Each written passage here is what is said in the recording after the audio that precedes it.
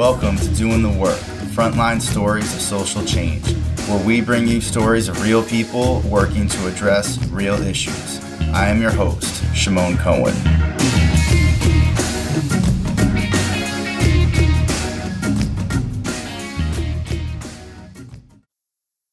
In this episode, I talk with John Paulson, who is an assistant professor of social work at the University of Southern Indiana in Evansville, Indiana. We discuss John's volunteer work, where over the last 2 years, he's been teaching weekly mindfulness meditation to inmates in the substance abuse program at the Hopkins County Jail in Madison, Kentucky.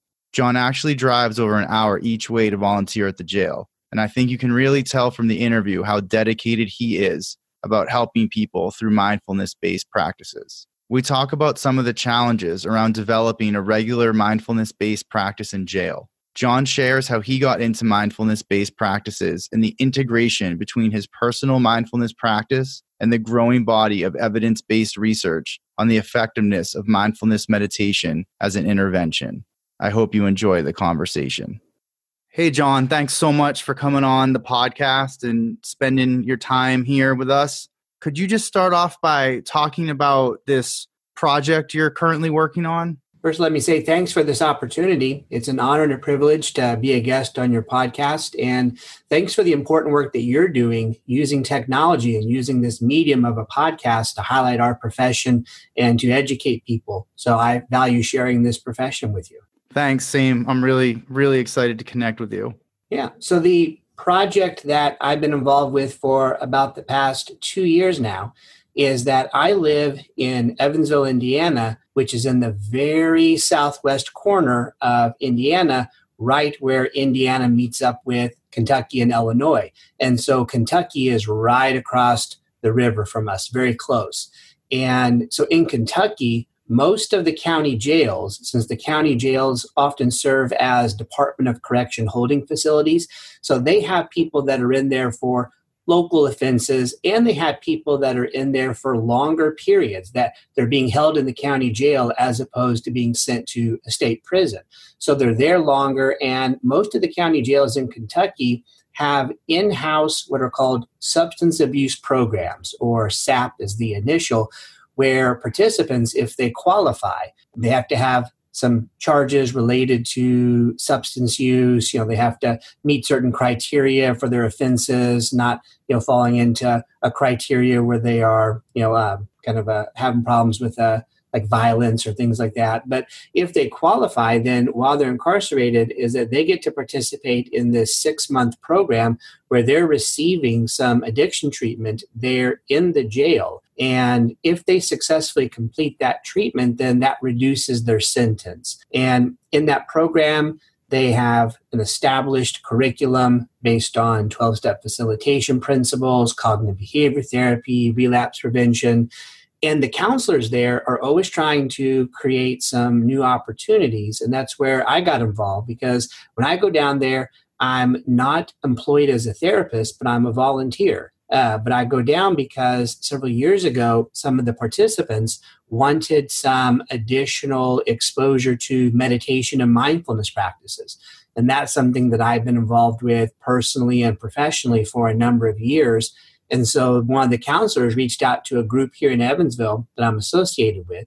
The jail I go to is about an hour away south of where I live, and asked if somebody would come down and talk. And I did, and it went great. And there was a core group of guys that wanted to work on those skills. And so I've been going down about once a week ever since to try to find a way to kind of add mindfulness-based intervention and skills into their already established substance abuse program. That's so interesting. And there's been, such a recent push around mindfulness and the effectiveness of mindfulness, and it's being incorporated in so many places. But, you've been doing this for 2 years now. What kind of, response is there from the participants in the program? And also, what kind of outcomes are you looking at here? Are you tracking outcomes and, looking at that as you do this program?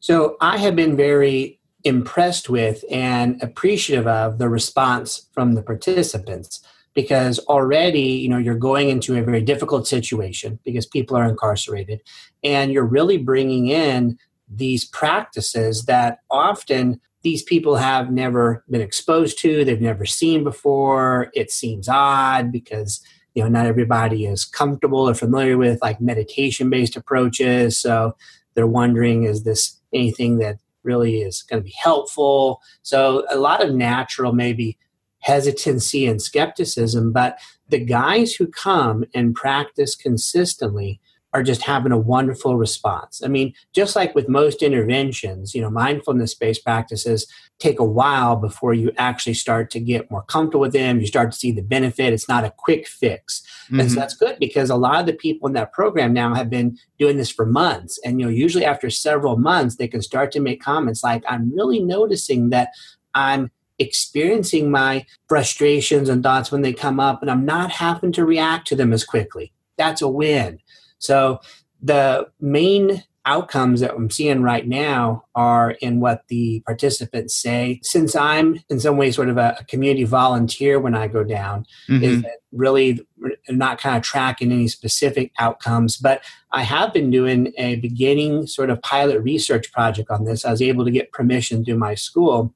And what we're beginning to look at is just to see that as participants practice this over a series of weeks and months, are we able to show some changes in their mindful presence, their self-compassion, because that's sort of another part of the practice that we often look at, and just their perspective on life. And so we're going to see if we can see if changes in those areas, and especially if we can see changes in those areas related to the amount of participation, both in practice and a number of months. When you were talking about how it's a 6-month program, right, and you're going once a week, so are they practicing with you once a week and then they're working on this each day on their own?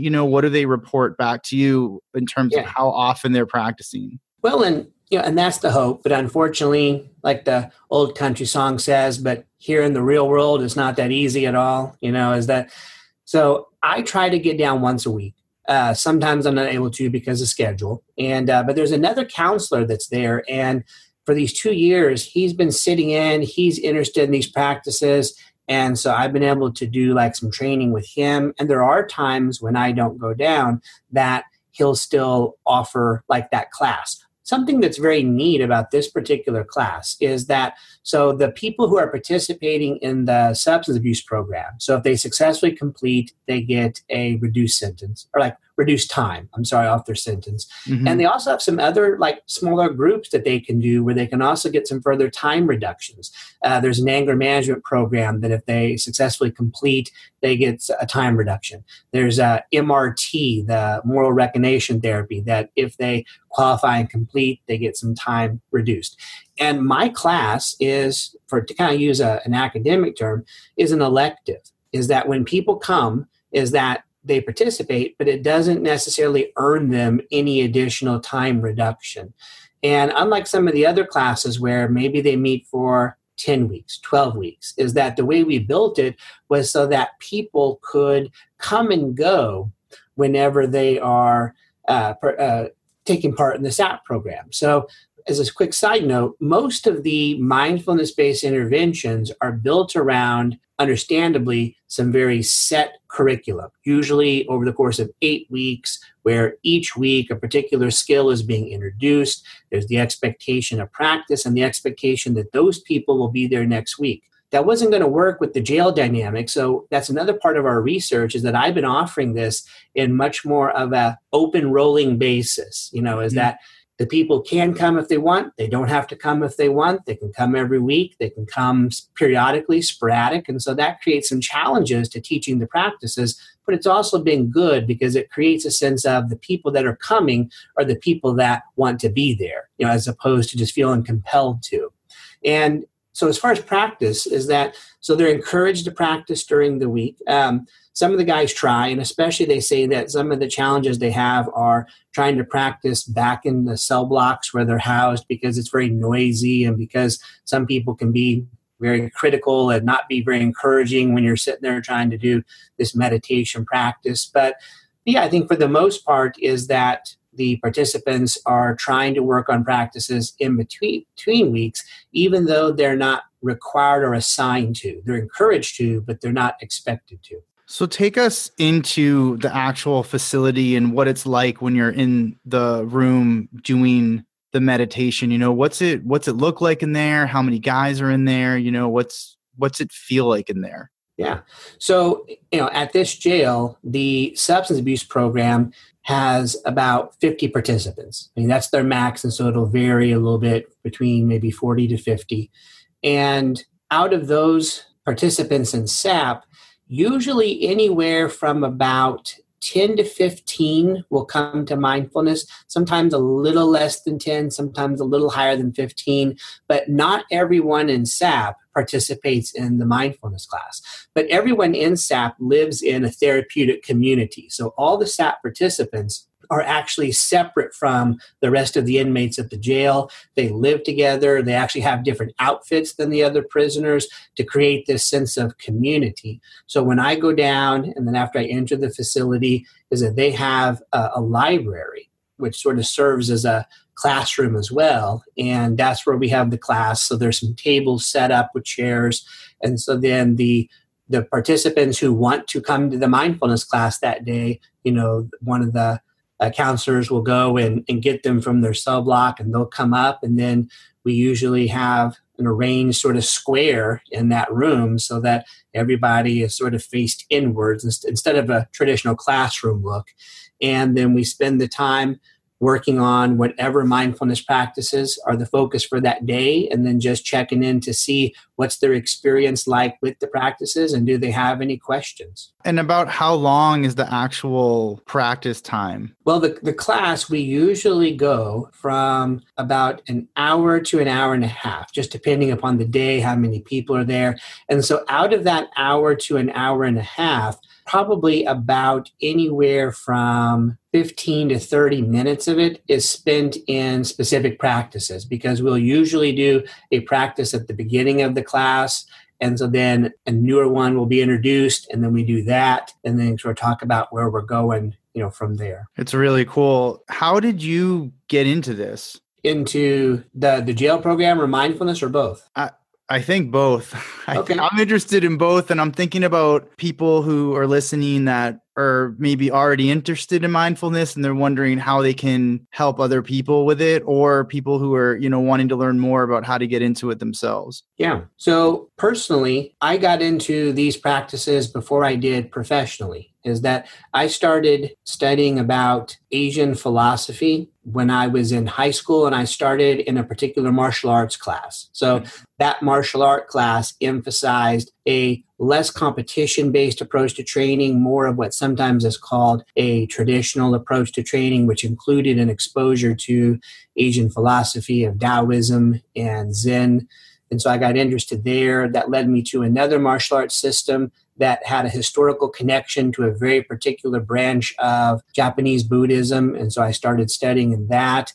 And then over the years, personally, that's been one of my areas of focus. Is that so the way that the counselor at the jail found me is that I'm associated with a Buddhist group here in Evansville that's called Mindful Heart Buddhist Sangha, and I help lead there. And in addition to that, I have a connection to a Zen Buddhist lineage called the Five Mountain Zen Order. And through that group is that I have an ordination as a priest and an apprentice teacher. So I have that part of my personal life where the practices come in. But the nice thing is that within our profession here over these past 20 years is that these mindfulness-based interventions have now been systematized, they have been researched, and we have a contemporary scientific secular rationale for their use. So regardless of where they came from, even if it comes from the Buddhist heritage, is that we don't have to actually go to that. We can go to the techniques.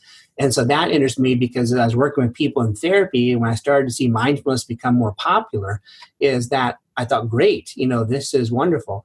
Early on, before mindfulness was really established, is that I was very hesitant to bring that into therapy. And I didn't because of our social work ethics of not wanting to impose our preferences or our practices onto people.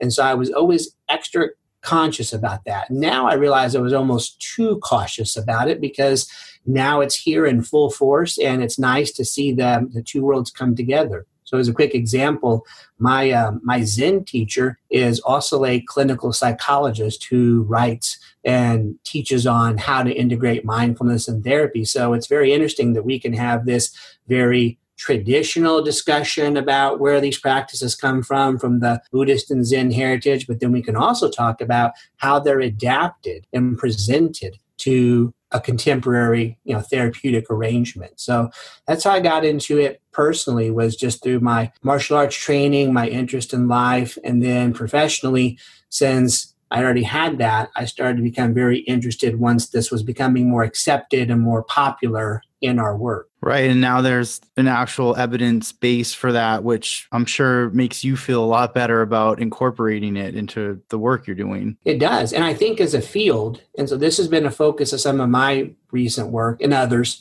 there's a lot of people who have already written on this and done a great job. But I think now that it's been introduced and it's seen as, okay, acceptable. And then now not only acceptable, but there's an evidence base. The next thing for our profession of social work and clinical social work to focus on is how do we try to ensure competency using these approaches, and how do we develop that? Because with such an interest, there's lots of people that very quickly want to use these approaches, and there's a lot of great books and recordings, and so that's a wonderful thing. But sometimes I think that therapists might rush to use these approaches too quickly without having a deeper understanding of what exactly are these skills and what are they targeting and how do I try to work with them from a very firsthand account. So one of the biggest parts about developing competency is, as clinicians, is that we need to have our own established practice if we're going to be using it with individuals in therapy. So I think that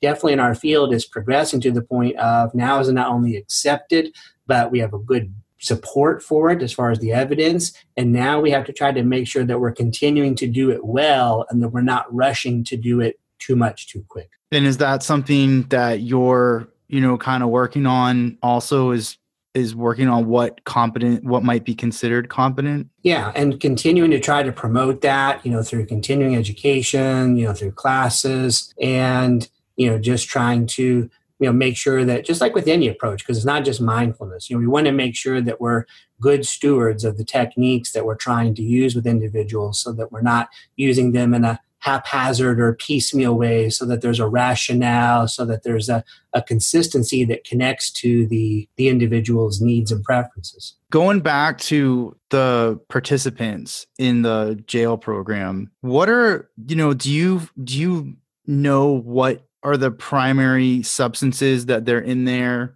Do they talk about why they're in that program, what led them to that program? Yeah, it's a great question. And actually, just I think like any program, it's pretty much everything and anything. So a lot of people where it's been alcohol, for other people, it's been marijuana-based offenses or opioids. Methamphetamine is still very prevalent in our area. So that's another common one. And so usually people have had some type of a combination of this. So I think that a wide variety of substance use and substance-related charges bring them into the program. And have they had to go through some sort of detox period before they can participate in the mindfulness class? Not necessarily. There's always going to be this period where, people actually have to get admitted to the SAP program.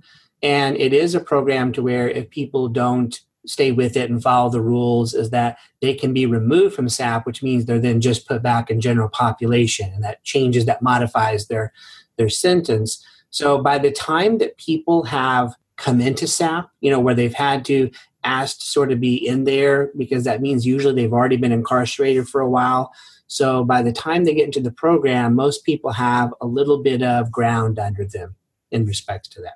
I think it would be fascinating to, and I know you're doing this as a volunteer, of course, but to track what happens when, they leave jail, and if they continue these practices, if it results in, lower recidivism rates, if they report that they handle conflict differently, some of those, or if this becomes a coping, maybe some of what they were doing was self-medicating, and this is, now a coping strategy versus drinking or using drugs? Oh, definitely. That would be a very good area to look at. Because of some logistics, not in a position to look at it right now. Right. Now, one thing that we have looked at is when people are graduating from SAP, and I'm doing an exit interview and asking about their experience with working on these skills, while in the program, while in jail, is that some of the things that people will say they notice as benefits is this sense of, well, it seems to help me with my anger. That before I react as I would have, before I would say the things that would cause trouble or do the things that would cause trouble, I'm able to notice it and then not have to do that. And so some of the inmates even say that they notice that not only back in the cell, but when they're receiving visitations, when they're getting news. And so, in addition to maybe just helping them a lot of people report that, it kind of just helps them to feel kind of more relaxed, more settled. But the other big thing that they report is that sense of really changing their reactivity to situations, both outside of them and inside of them. So whether it's strong emotions or difficult thoughts that come up and how they react to those, or if it's conflicts sort of in the cell block, or if they're hearing news about what's happening in life outside, especially like their family and friends. And then that's a tough spot to be in where you can't quickly do something about it, is that they'll say at least it helps them to notice that and to respond to it more constructively than they would have otherwise. Yeah, I think it's fascinating. I mean, it's not an area that I've honestly read a whole lot about, although I do some mindfulness myself, and I've done some recordings. I've played some recordings. The UCLA has a website with some free recordings. So I've actually played that sometimes at the start of class to kind of help students just focus, before class. I'm thinking about the population you're talking about, and it seems that it could actually, maybe there's research being done on this and I have no idea, but it could actually help them with the effectiveness of some of the other interventions. Like maybe it's easier to participate in CBT when you're able to observe thoughts better, and because you've learned it through the mindfulness practice. Oh, I agree. I think that, and that's one of those things where the mindfulness practices complement other interventions. So it's not meant to be something that is standalone.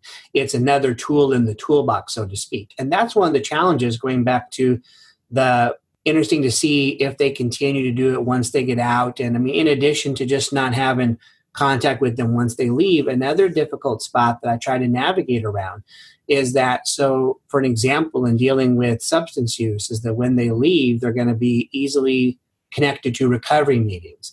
And unfortunately, with the mindfulness-based practices, at least what I have found, is that, there's some good books, good recordings, good resources, but when people ask about groups, there's very few, especially in our area. And the ones that they could find approach these practices from a Buddhist standpoint. So some people are okay with that, some people not. So I think that's one of the challenges to helping people to find a sense of continued practice even once they leave a program.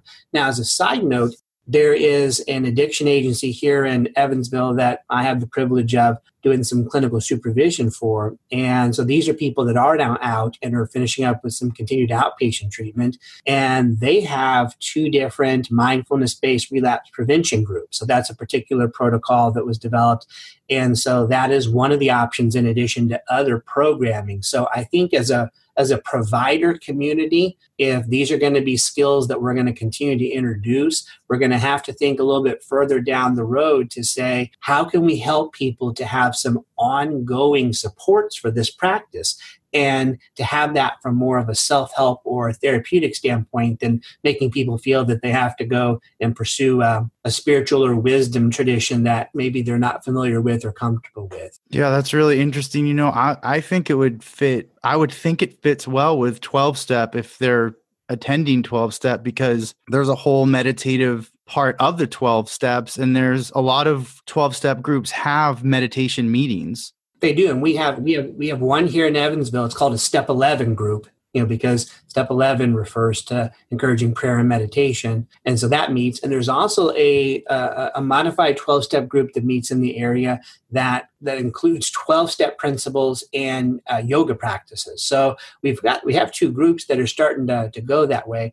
But I think that's going to be a key because, when I go down to the jail, I'm an interesting volunteer because even though I'm a volunteer, I'm a clinical social worker by training and a clinical addiction counselor by training. So even though I'm not doing therapy, I can see what they're doing and I know that therapeutic lens. But also, even though I'm a Buddhist teacher, is that when I go down, I'm not going in there in any type of a ministerial role. And so like if some of the guys have questions about aspects of Buddhism, then I answer them and I do my best. But when I'm doing the class, I really have focused on it more from a sense of that these are more kind of psychological coping skills based, as opposed to religious or spiritual practice. There's a wonderful organization, it's called the Prison Mindfulness Institute. And that's a suggestion that they've made, is that there's usually one of two ways that these practices find themselves in coming into facilities, usually either from a religious context or usually more from a psychological, self-help, self-improvement context. And that's the approach that we've taken here at the jail, is that it's kind of combined with the addiction treatment as opposed to coming from a religious stance. How did that come about? Was that just a decision that was made, or what led to I guess to that decision? One of the factors that affected that decision was just trying to be cognizant of and sensitive to the surrounding community. So, I would have to say this never came up in any type of conversation about starting the class. But the counselors and I were still very conscious is that we live in an area that is not always accepting and supportive of these type of practices. And so the thought of coming at it from more of a religious or Buddhist view is that there was a thought of, well, that might create some resistance, maybe even at the level of administration to sort of be hesitant to add that. So since there was already an established substance abuse program where they're doing treatment, and since I have that background where I can understand the clinical work and I understand how these practices are used in a clinical context where they're being presented from a non-Buddhist perspective, we decided that this just really fits along with the treatment that they're doing, because what they have to do needs to be evidence-based as well. And I was able to show the evidence supporting mindfulness-based relapse prevention, some of the adaptations of acceptance and commitment therapy that are used to target substance use, so that way it helped, I think, to add some comfort and confidence to adding this class so that it didn't seem